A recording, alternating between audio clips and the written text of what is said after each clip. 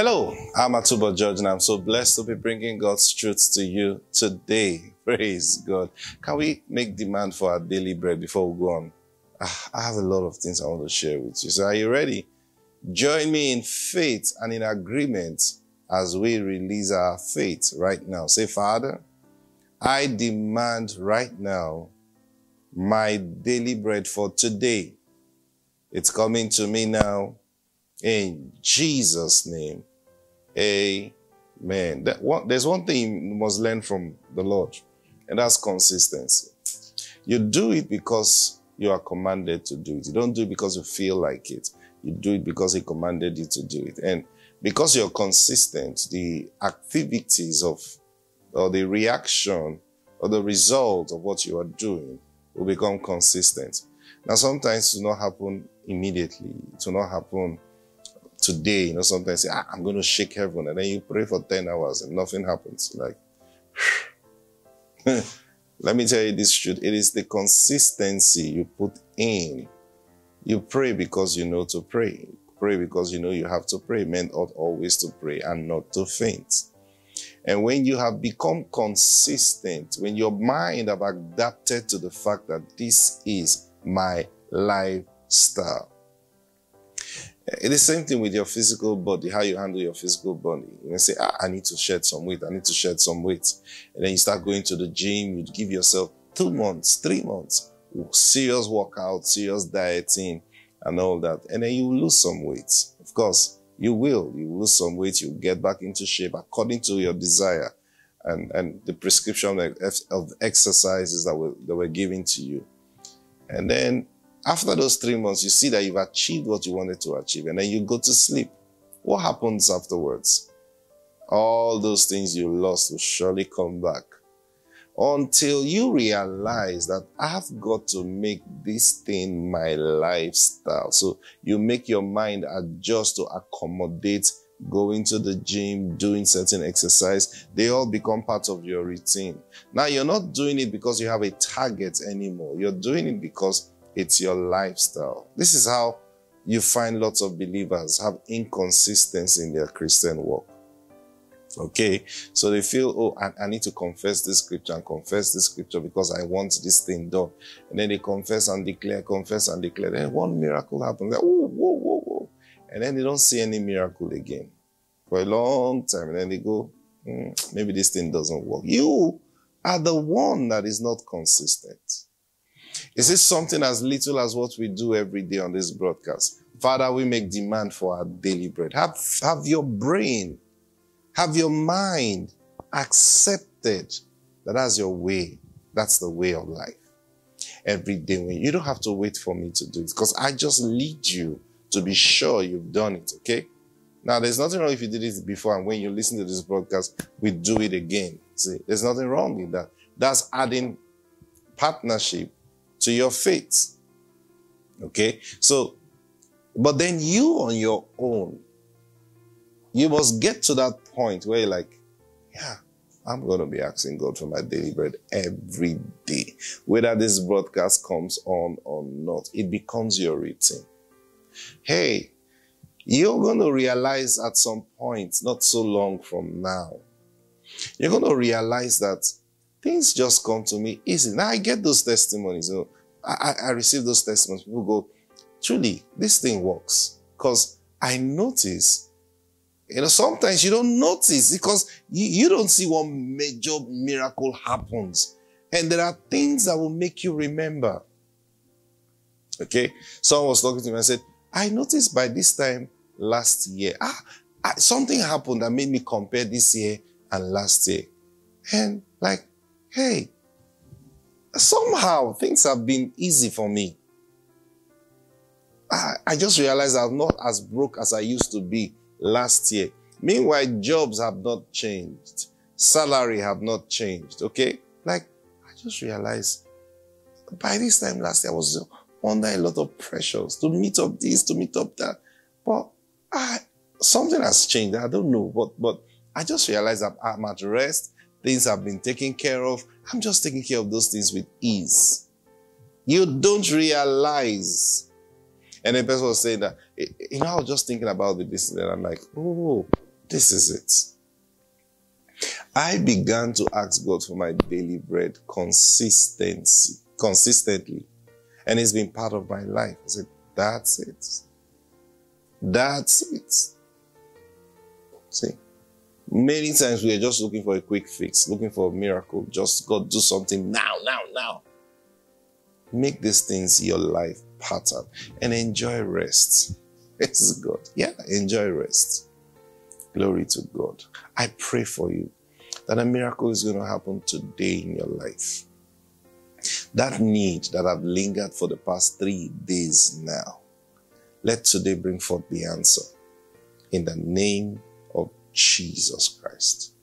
Amen. Praise God. Now, I began showing you something yesterday from the book of John, and somehow we just went, in a direction that God wanted us to go to. And I believe that was for somebody. John chapter 1, I told you yesterday. John chapter 1 and verse 18. It says, no one has seen God at any time. No one has seen God at any time. Now take note of this. This is John speaking, okay? And it says, no one has seen God at any time. The only begotten Son, who is in the bosom of the Father, he has declared him. Now, take note. And this is the scripture a lot of people hold on to. And you hear them say, nobody has ever seen God. Have you heard people talk like that before? Nobody has ever seen God. I even heard a preacher one time talking about this, and he says, all those stories you read about God appeared to Abraham and things like that, they are not real. You know how people are bold in error. Very amazing, praise God. Very amazing how people are bold in error. You see, the things of God requires lots of patience. So understand the knowledge of God. It requires lots of patience. And when I mean lots of patience, you've got to be consistent in your seeking to know. You don't read the scripture. I've been in this thing for many years. I'm a teacher of God's word. That's my calling. God called me to teach his word. Okay. Now, whatever your calling is, see, there is grace that is apportioned to you according to what God has called you to do. And then number 2, there is you now, your own part is to exercise great amount of patience. Yes. If not, you'll be making a lot of blunders. There is one thing that, like I said, I've been in this thing for many years. Many years. Praise God. Many years. And the joy of my heart is, you see, because as a preacher, sometimes the burden to bring forth a message is there. Yes. And that's why people get into a lot of errors, because you have to say something. You have to teach something. And if you mistakenly start out or just deviate into an error a bit, now, to prove that you are right, you will further go into that error. And your brain will now begin to manufacture things. And sometimes, I don't know if, years ago I learned how to do that. Even this daily broadcast, I do listen to it myself. I do. I know how strange it was at the beginning, but I got used to it. I got used to hearing my voice preach. It's good. And then I got used to hearing the voice of God even when I'm listening to myself. So it goes deeper and deeper and deeper, okay? But then, as a teacher of God's word, it is important, if you don't want to teach error, if you don't want to go into things you're going to regret, you want to exercise great patience to understand what you teach. We teach under the influence of the anointing.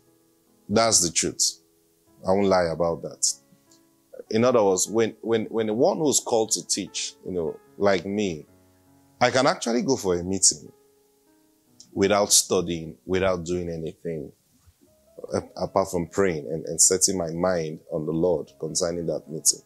Now, you may see me not study. You may see me not, once in a while, of course, the Lord can drop a word in your heart and then you look. But I may not sit down with a note and start taking scriptures and then I go for that meeting. And then I begin to minister. I can begin to go into deep mysteries that I've never imagined in my mind before. Yes. But then I will teach them so accurately because I'm teaching what is being given, and that's the anointing of a teacher. A teacher, I've said this many times, people don't really get it. A teacher is not one who studies a lot and now comes, and anybody can do that. I mean, any smart person can do that. You don't have to be extraordinarily smart even. Just know how to put words together, put things together. And these days, with the help of technology, and even before with concordance, you want to teach on peace. You just go look for every scripture. Just today, just type peace in scriptures. And then, so it gives you every scripture that talks about peace. Now you begin to look at the ones that are relevant to what you want to communicate, and then you pick them. Then you do some study and arrange your scripture, your outlines, and all that. And then you come to deliver, and someone says, wow, deliver this. Now I understand. It doesn't mean you're called to teach. A teacher knows himself. You may not even know, apart from the fact that you get blessed by him. But a teacher who's called by God, he himself knows that it's not because of his study that he's teaching accurately like this. No, he knows. The same way with a prophet, a real prophet. Now, he knows that what he's doing is all by grace, not by anything he has done. He knows. So I'm not going to boast and tell you, I study a lot. Okay? I study a lot. That's what I spend my life doing. Let me just tell you, that's what I do with my life. I study. But you see, I don't study like you do or a lot of people do. What drives me to study is what I teach. I don't study, then teach. I teach, then study. Now, let me explain this to you. While I'm teaching, there are things that will come up because I'm teaching under the influence of the anointing, okay? So the Holy Ghost brings forth things that my mind was not used to, or my mind did not even know. And sometimes, even while I'm teaching, I'll tell you this truth. In my heart, I go, Lord, I hope we are going to land on this thing. That's what's going through my mind. Because I set off, and then we begin to go into depth, and my mind is wondering, what are you saying? But then I'm saying it so confidently, and I'm wondering, and the next scripture comes. I may have known that scripture, but not in this light. Those who are called to this knows, as you're listening to me, you understand perfectly what I'm saying. So you're going and then you're wondering, dear Lord, I'm in a trap right now. Like you brought me into a trap right now. Then a scripture just comes that, yay! Sometimes we contain our joy. We contain ourselves. If not, sometimes you just want to run. You just want to run like, whoa, But then you compose yourself like, okay, I'm the one teaching now. Okay, but seriously speaking, sometimes it's so amazing. But then here's the point: when you are done with that meeting, you know that did not come from you. You know it. That did not come from you. That did not come from your personal knowledge. No. This came from the Holy Spirit. You know it because you know the Holy Spirit. And then in the midst of all that, so you know when the devil wants to come in. This is where practice helps you. Okay. So now you go back. I said, no, Holy Spirit, there are some things you said in that meeting. I've never seen it before. I need to understand it. Now it drives you to study. And when you're studying, now I've studied enough to tell you certain things. I've studied enough. I said this, I think sometime last week. I've studied enough to tell you that I discovered the Greek, the Hebrew, all those things don't give you the best answers. They don't. They don't. In fact, I remember recently, I had to check the meaning of some words in Greek and in Hebrew. And I said to myself, I wasn't getting what I was looking for. Okay. All the Greek meaning, and they were not giving what the Holy Spirit has told me concerning that thing. So I go, wow, what's going to happen now? Then the Holy Spirit said to me, he said, what you don't understand is these words. Okay, so we have the, we have the strong, exhaustive concordance of the Bible. Okay, it's a brand of concordance. It's a publisher. Okay, and that strong gives you Hebrew and Greek meanings. Okay, and so I was struggling with this thing. I said, I studied different words and like, this is not giving me what I'm looking for. And then the Lord spoke to me and said, I never thought about it before that. He said, don't you know strong? I get the basket. These concordance, they were tuned to give answers to the Bible. They were not tuned to give, they are not really speaking Hebrew and Greek. They are getting words to give you answers to the Bible, meaning they came after the Bible. Okay, now, even you as I'm talking to you, may not understand what I'm saying right now. But I like, oh yeah. The language was spoken in its form, in its pure form, okay? And then a book was written. That the book communicates a message. Now the people that now took this book, the Bible now, and they now want to give you interpretation of the Greek and the Hebrew, they already have the Bible. And somehow the message, what communication they feel the Bible is communicating is now what they want to now pick from the meaning of Hebrew and Greek and give you those meanings. So you have a problem. You have a problem. What's the problem you're going to have? Preconceived ideas already. So you will not get the real thing. So it brings us back to one truth. The only way you can really, really understand the scriptures is when you understand the person of the Holy Spirit. He's your teacher. He's the only one that can teach you. All these materials can still lead you astray. I've been there. I've been there. You know, Paul says, I speak in tongues more than you all. I can tell you, I study. I may not read the books you read, but I go for things that are connected to my purpose and my callings. And so I see those things, I search them, I get stuck, and then I know that you have to wait for the Holy Ghost now. That's why I say it requires lots of patience. I'm saying all this to tell you that you don't jump at these things. I stopped teaching on eschatology a few years ago. I stopped deliberately. I stopped. Now, I stopped deliberately because of what the Spirit of God said to me. Because as a teacher, you want to teach on every topic, anything that's is out there to teach. But I remember the last time, because I've done it for several times. Then I remember the last time I did it. Remember, I said you're teaching under the influence of the Holy Spirit. Even that, there is a limitation, especially when you say, I want to teach on a topic. Okay, now maybe there's a reason. Sometimes there are many questions people are asking, like, okay, you know what? Let me teach on these things. Okay? And then you try to do that. But then you have a problem. Because you now start bringing things from what you have known. Now, there's another difference when the Holy Ghost says, I want you to teach on this topic.